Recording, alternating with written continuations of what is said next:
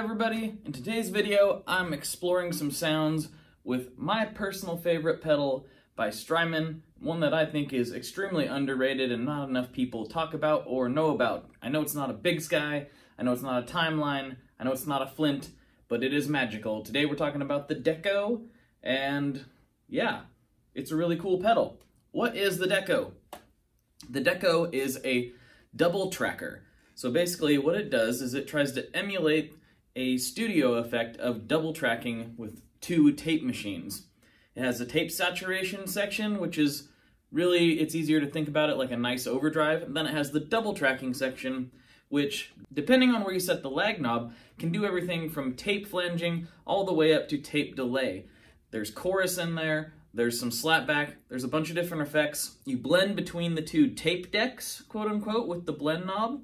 And then the wobble introduces random modulations and wobbles like you might get in a vintage tape machine. It's a very cool pedal. It has a lot going on, so I'm definitely not covering everything in this video, but you will see some of my favorite sounds. We're gonna twist knobs, we're gonna get weird, it's gonna be a good time. So let's stop talking, let's get into it.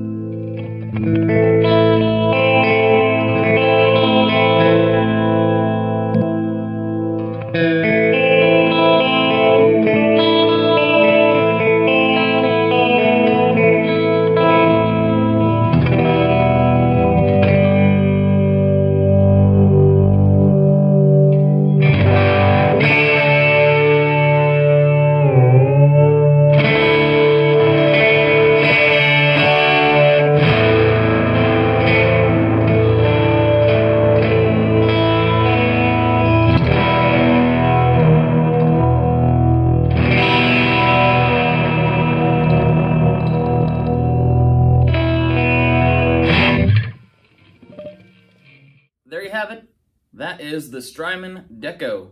Go check yourself one out. You'll be very glad you did. If you like this video, please do all that YouTube stuff where you like, comment, subscribe, and I'm told that you should turn the bell on if you want to be sure to be notified whenever a new episode goes live. So yeah, that was a lot of fun. Please come hang out with me in the Tone Mob Facebook group. There's a couple thousand of us in there chilling, talking about food, talking about guitars, talking about whatever might come up on this channel or on the podcast.